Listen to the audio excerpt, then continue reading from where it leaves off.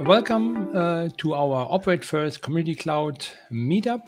It's Tuesday, January the 24th in 2023.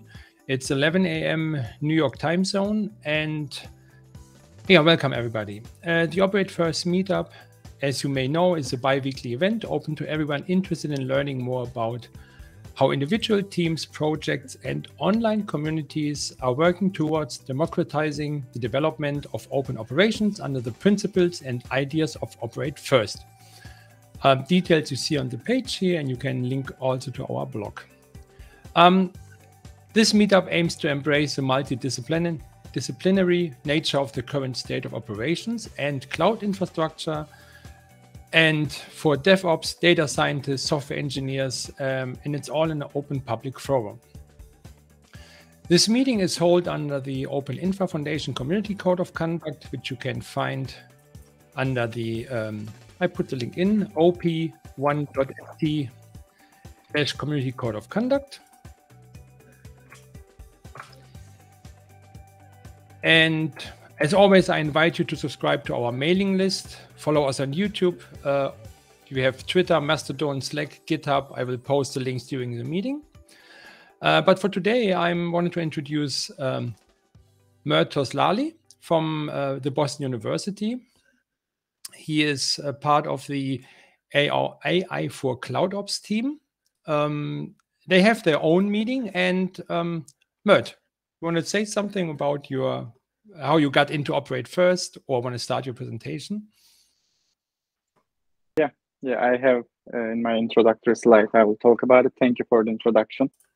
Let me try to share my screen. Oh. I'll just need a second. Can you see my screen? Yes, we can. Yeah, all right. Hello, everyone. Welcome and thank you for joining this presentation. And my name is Mert Toslali. I'm a fifth-year computer engineering PhD student at Boston University. And my research mainly focuses on performance analytics and online experimentation in the cloud. Today, I will first introduce ai4cloudops, which is the first large project funded by the Boston University Red Hat Collaboratory. And then I will present one of the sub-projects within that umbrella that focuses on online trace analysis. So with that, let me get started. First, let me give you a bit of background on the ai4cloudops. Today, CI and CD trends encourage rapid design of software for enterprises to succeed. We know that new software must be developed quickly, as well as with security and resilience. To provide these critical factors, developers usually rely on customized off-the-shelf software components. However, existing approaches often rely on human experts, and they might have limited applicability to modern CI/CD cycles because oftentimes they're fragile, costly, and often not scalable. And altogether, this amplifies the difficulty in identifying or fixing the problems. So in this project, we aim to address this gap in the effective cloud management with a systematic approach to building and integrating automated AI-driven software analytics into production systems. And essentially, we aim to provide a rich selection of automated ops functionality, as well as intuitive and easily accessible AI analytics. So our longer-term aim is here to demonstrate performance, resilience, and security benefits of automated and AI-driven cloud analytics.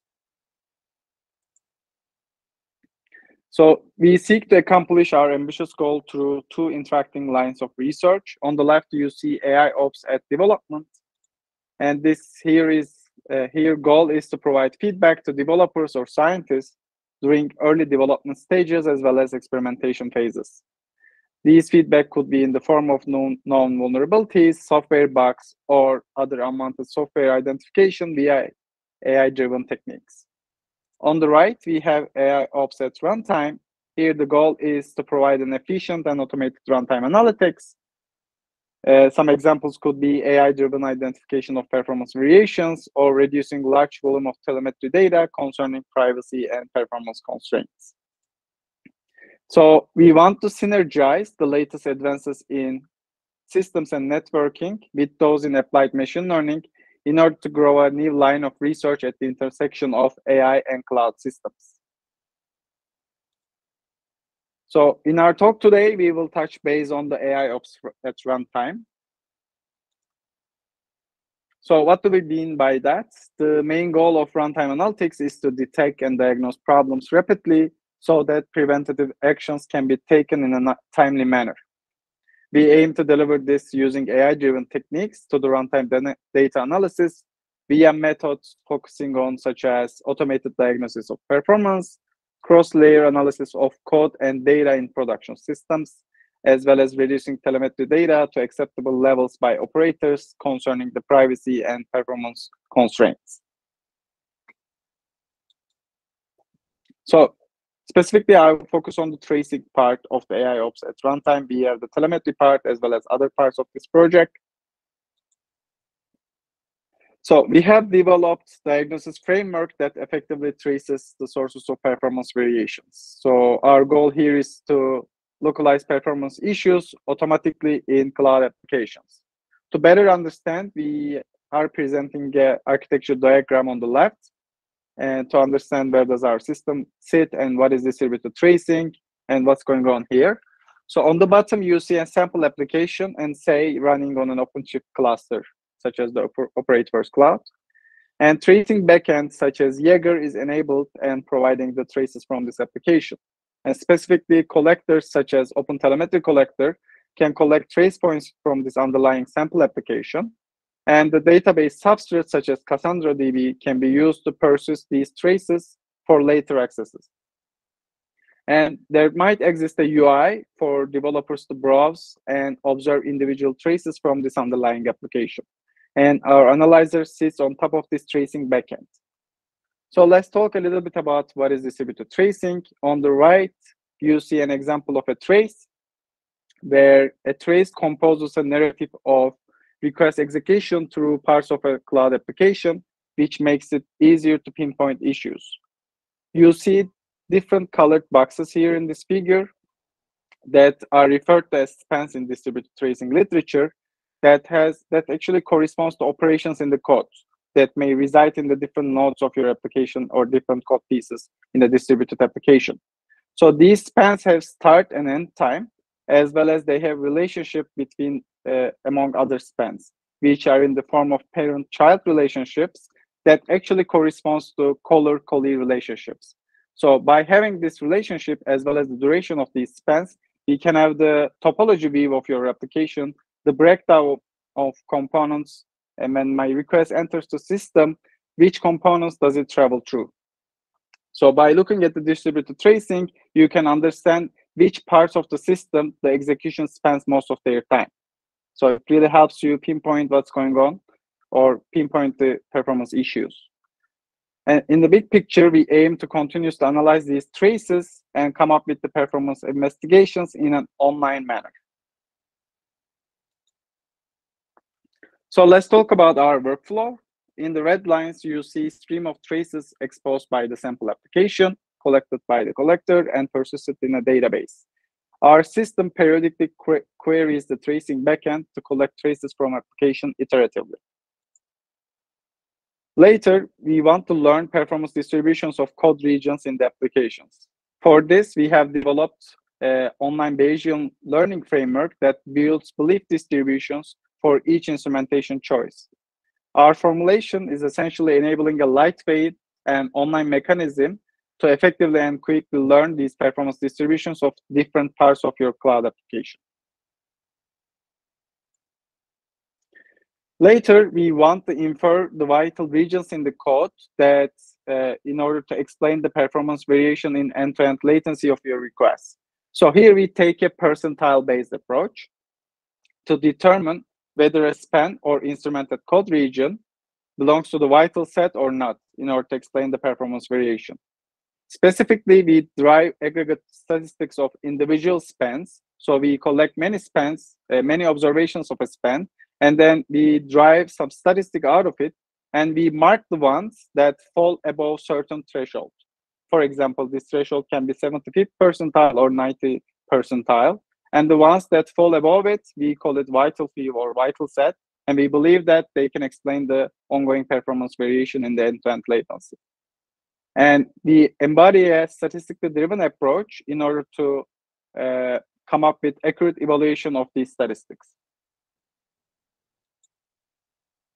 Finally, our system surfaces a variety of valuable statistics and insights that help developers interpret the results regarding these localized code regions or spans. And these include contributions of vital spans to the end-to-end latency, ranking of these individual spans, comparison to each other, as well as range of likely values, which are the confidence intervals.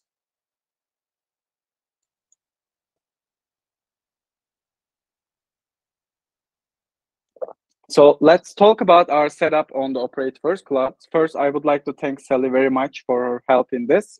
And thanks to her, and Marcel as well, we were able to onboard our project smoothly to the Operate First Cloud. Specifically on a smart cluster, we have ai4cloudops namespace. We have deployed hotel collector, which is there to collect traces from the underlying applications. And we have deployed Jaeger, which is there to store and visualize traces. And on top of that, we have deployed this application called Quarkus, which is a toy application that helps, that is there for fighting superheroes against supervillains. So it's a very simple application. You can call new fighters and have them fight each other and see the winner. Why did we choose this application? Because it's a very useful application. It consists of several microservices as shown in the figure on the right, and it has many different design and communication patterns. Some of these microservices communicate each other synchronously via REST, and others asynchronously using Kafka. So after setting up the application and necessary components, we have started playing with this application and collected many traces. Sorry, is there a question? I thought I heard something. Okay. So yeah, here on the left, you see an example trace, and the largest traces come from the random fighter API, as we can collect by clicking on the new fighters button here. And here is an example trace, which constitute the largest trace. And the request issued to this API usually take between 3 to 15 milliseconds. That means there's actually a high variance within the end-to-end latency of this request, and we wanted to understand what's going on in the system.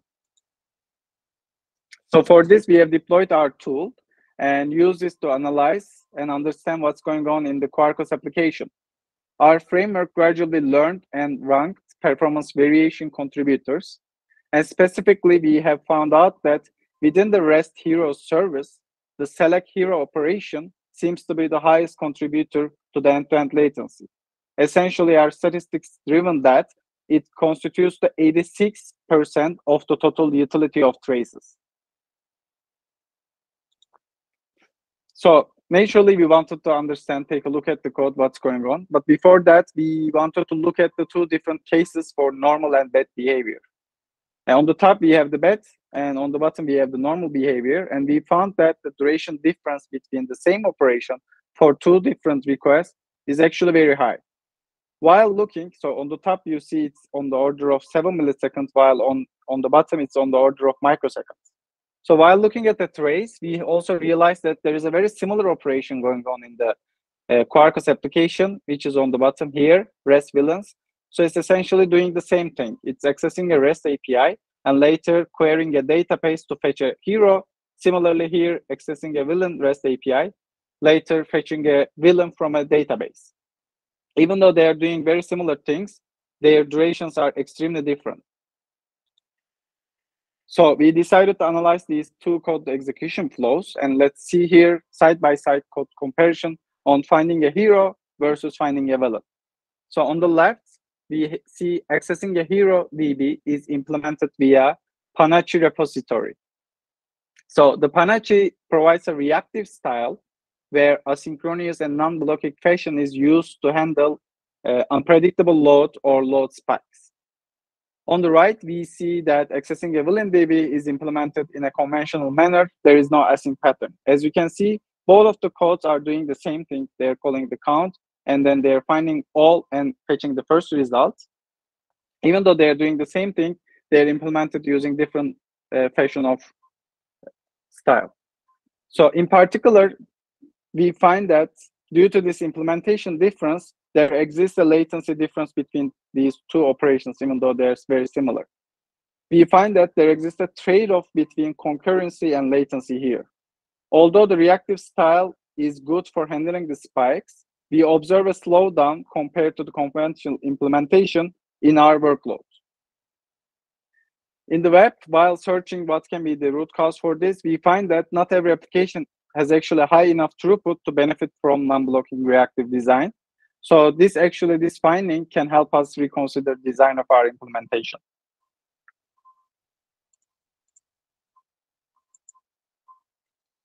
So to sum up, we have developed diagnosis framework that effectively traces sources of performance variations in the code. And we deployed this on the Operate First cloud, as well as some sample applications and necessary components. We have conducted this case study to show that we can automatically localize performance variation to help developers diagnose performance issues, as well as find some optimization points in the code.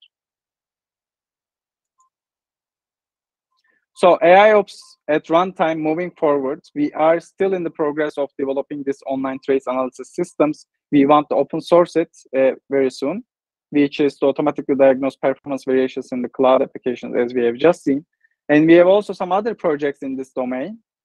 One of them is regarding the privacy preserving telemetry. Here we want to reduce the telemetry data that is fetched from a different components in a cloud applications. We want to reduce the amount of it while preserving the privacy constraints. We want to conduct a differential privacy evaluation on this real data.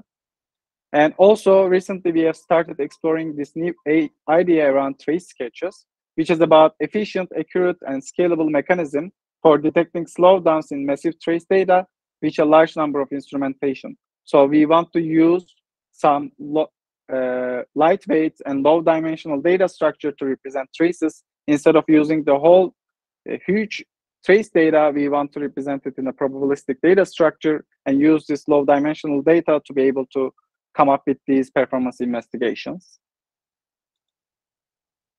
So yeah, that was about it. And thank you very much again for joining and listening to the talk. And I'm happy to answer your questions. Yes, thank you, Mert, for the presentation. So from what I understand here, you are using instrumentation on the code to collect the data that you will then analyze in order to perform various operations. So for this instrumentation, what library did you say that you were using? So yeah, this is distributed tracing, and essentially you can use various libraries. There exist libraries from OpenTelemetry, OpenTracing, as well as Jaeger.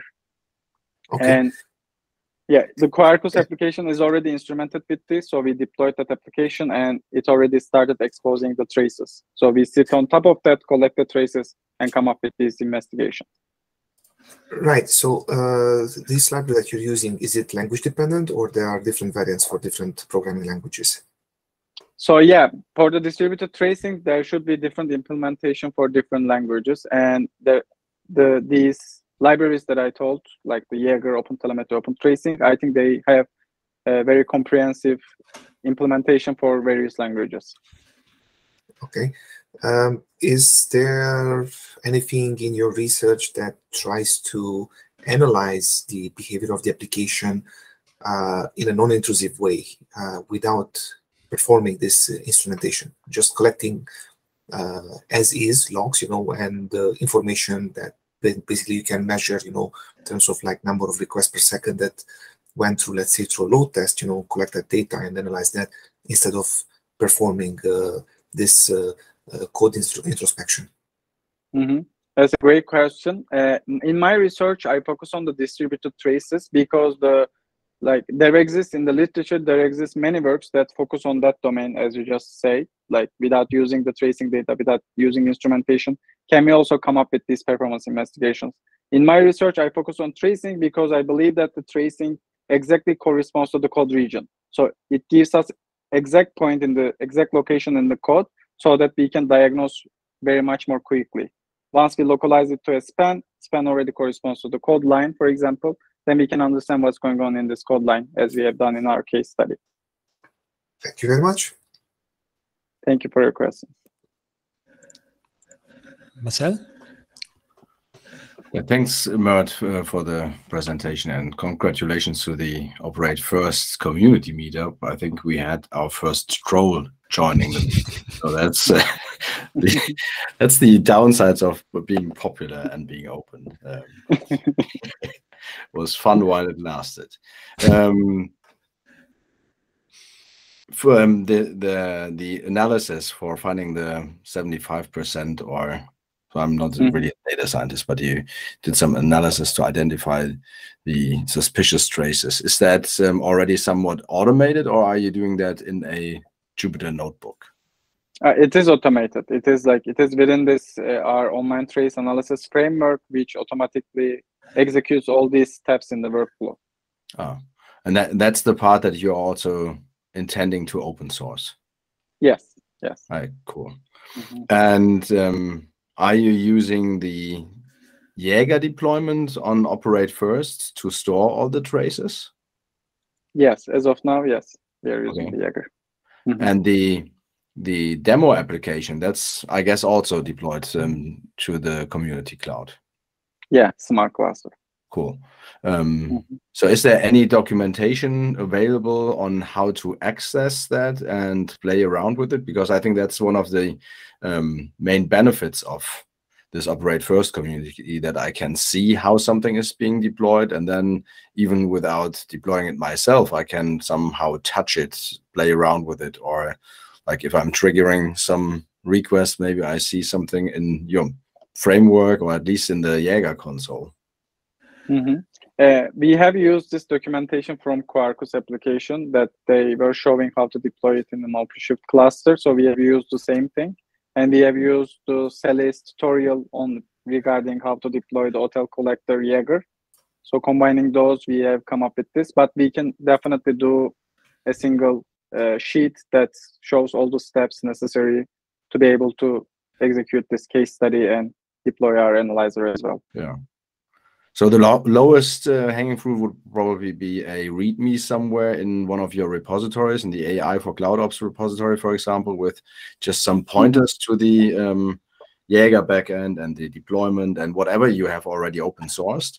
And then as Thorsten just posted this link of Sally's blog post, which I think is a very good example of a blog post talking about a topic, and then having some links in there that points to the actual deployment. Maybe if you find more time to do that, that would be more awesome. Definitely, yes. Yeah. As we are planning to open source, this is one of the to-dos in our agenda. Good. Thank you. Thank you. So any more open questions, ideas? Okay. Another topic, thanks Marcel for joining also, is that we maybe want to widen this meetup here to add a little bit more of community work from Operate First / Operate First Community Cloud in here.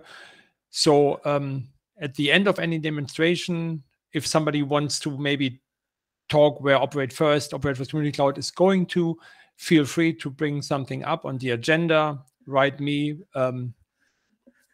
or I can open a document for this, or in our regular repository.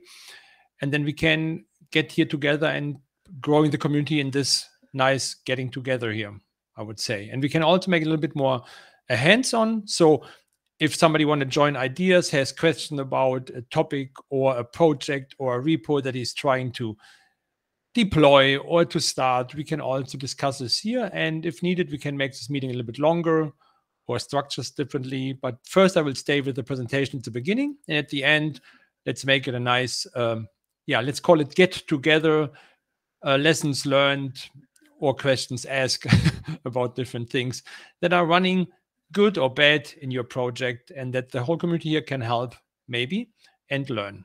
This would be great. as always, I'm putting all the links in here so where you can reach us. This is where you can join. I would appreciate if you maybe follow us on YouTube. Oh, Christian, yes, go ahead.